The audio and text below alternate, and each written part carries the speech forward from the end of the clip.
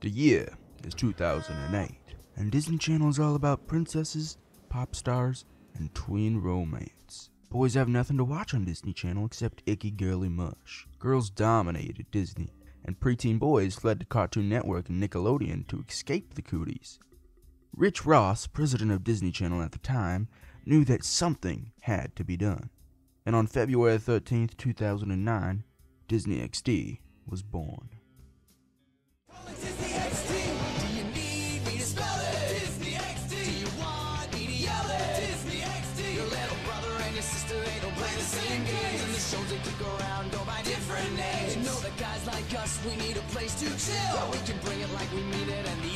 Disney XD's name is shrouded in mystery. Nobody can tell you what it stands for, not even Disney or Wikipedia. Some think it stands for Extreme Digital, the name of Disney's old website for exclusive content. But most say it stands for nothing at all. It was chosen because it looked cool.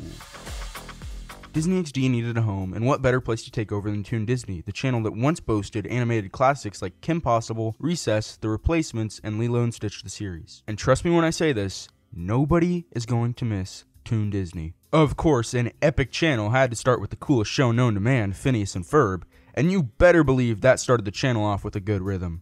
I have no idea what you're talking about. I've got as much rhythm as that chair. All around, Disney XD was cool and it was new. Never had boys gotten a Disney franchise to call their own. Crash and Bernstein, Pickle and Peanut, and Gamer's Guide to Pretty Much Everything immediately skyrocketed Disney XD's ratings, and it soon surpassed the main channel. All of the Disney Channel sitcoms went over to Disney XD, and girls had no channel to call their own. It truly was a victory, and that's how the story ends. I have nothing else to say, so thank you so much for watching, and make sure to subscribe too. Actually, that's not what happened at all. Okay, maybe Crash and Bernstein wasn't the best show, but Pickle and Peanut was— No dude, Pickle and Peanut was awful, and Disney XD never had good ratings. What do you mean? It's all in the script right here. Oh shoot, did I forget to send you the rewrites? Here you go. Oh, that makes so much more sense.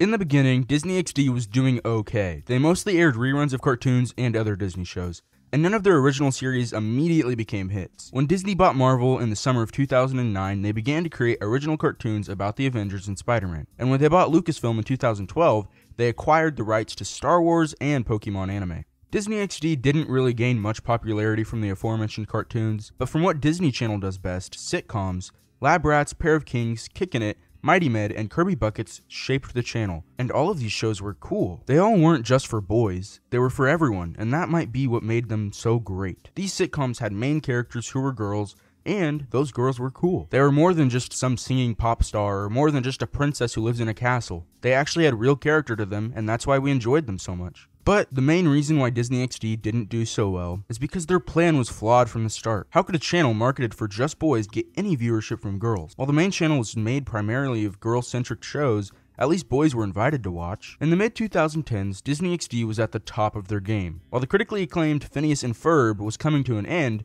Milo Murphy's Law was just getting started. And Star vs. the Forces of Evil, Gravity Falls, Wander Over Yonder, and The Clone Wars were at their peak. And then 2017 came. That year, most of Disney XD's highest performing series had to end, and new series like DuckTales 2017 had moved over to the main channel along with reruns of Gravity Falls. Disney XD became more and more obsolete as many shows started airing on both Disney Channel and Disney XD. Disney XD officially shut down in Australia on January 6th, 2019.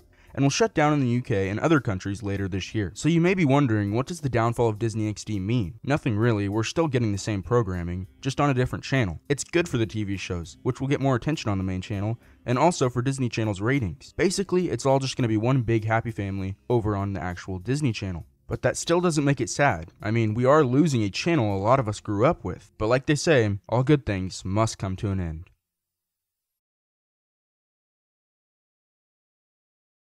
So there we have it, guys. That is the end of this video. I hope you guys really enjoyed it because it was a lot of fun to record, and our Kingdom team really had fun writing it. So if you guys did like it, please give us a thumbs up, and then also go comment down in the comments about your favorite part of this video and tell us your favorite Disney XD show while you're down there too.